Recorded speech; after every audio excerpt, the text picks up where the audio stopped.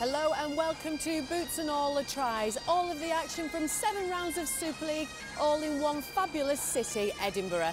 So where should we start? Well, why not right at the very beginning? Orford offloading. And offloading well to Nick Scruton. Last tackle then for Bradford, 20 metres out. Will they go to this near side to Thomas's wing? No, they don't. And a little chip forward from Sykes is just going to run dead. It was an agonising race. A chance for first points then, still nothing on the board. Half a chance here for the Crusaders. Jason Chan almost to the try line within a metre or so. Withers to Witt. Witt looking to kick again. Chips in goal. Will look to go himself and loose for a moment and then bundled over the dead ball line by Brett Carney to force a second goal line dropout for the Crusaders. Last tackle then, it'll be another kick surely from Witt. No, a dummy inside and a ball that's offloaded. Bradford are wise to it. But still the Crusaders keep coming, and still it's Chan, and now it's going to be Mellors who's over the line, but I'm sure he hasn't got it down. Richard Silver says this is the last. What's in Matt Orford's locker? Will it come to Matt Orford? Surely it will. Here he is. A little kick to the near side. It's behind Halley. Oh, plucked out of the air by Gareth Thomas, like plucking an apple from a tree. Thomas is away. Sharif coming across. Thomas won't have the legs. Oh, he's got the sidestep, though. That was sensational from Gareth Thomas. He just weaved away from Sharif quite brilliantly. Can the Crusaders turn it into points through Michael Witt? Michael Witt scores, but you might as well call it Gareth Thomas' try. A brilliant try from Michael Witt. Crusaders lead 4-0. Bradford going round in circles, running out of tackles, just 2 left. Watch Matt Orford go at the sticks. Here is Orford. He does just that. He looked to burrow through himself, but now the string pull of the kicker is actually playing the ball on the 5th tackle, which is a problem. It goes back to Sykes. Sykes puts a grubber in it, ricochets. Silverwood plays on. So does Paul Sykes. He can't get the ball down. And Halley cannot believe it.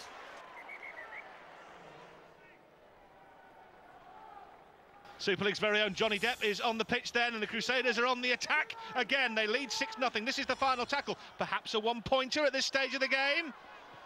And it is knocked over by Michael Witt. Well, he took the option 3 minutes before half-time. They moved 2 scores clear, 7-0 Crusaders.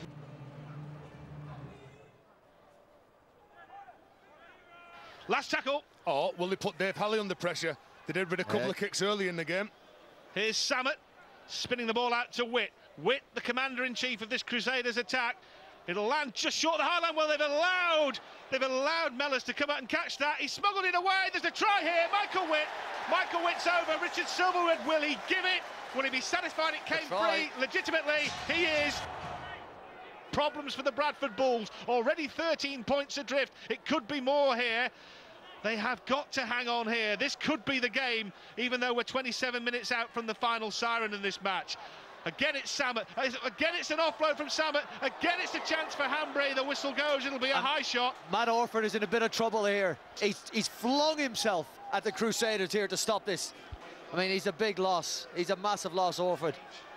13 minutes left. Lestrange in dummy half. He took that bad knock early on, but he's still out there. It's a loose pass. Could be picked up by anybody. Bradford do get hold of it. Crooks gets hold of it in the end. How many times has the pass gone to ground in this second half? 4. Play on. Play on is the call. Has he bounced this? Has he bounced that? Well, Richard Silverwood wasn't in a position to see, quite understandably. Has that ball been grounded correctly? Did he get the ball down? Yes, he did. Was there contact between hand, ball and ground? What does Stuart Cummings, the video ref, say? In this very, very tricky decision, no try, 20-metre restart, and with that press of the button from Stuart Cummings, have Bradford's chances disappeared? Had some big wins already. They had a big win over Hull in the season, but this, I would think, would be the one that's the real feather in their cap, knocking off a Bradford team that hasn't lost in 6 games. Yeah, and a Bradford team coming off a great win last weekend. Brian Noble up against his former team. I think this will be a special win. And like I say, so far in this game, I know we've got about 9 minutes left, but the fact that they've kept Bradford scoreless is what will give Brian Noble, I think, the most pleasure.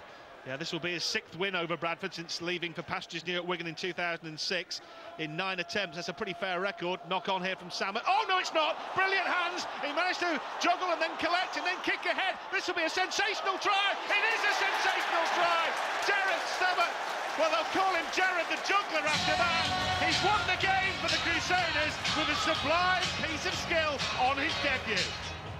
We've been really disappointed with what we dished up against Huddersfield last week at home, and so we spoke about that, and we spoke about that we were probably a better team than we're giving ourselves credit for, and other people are giving us too. So we make a commitment to improving every week again and climbing the ladder rather than taking a step off the ladder like I thought we did last week. Everything went wrong. It was a really poor day for us, and normally as a coach you can see if we'd have done this area a little bit better we may have gone and won the game, but I think today was one of those days when we were second best in every department.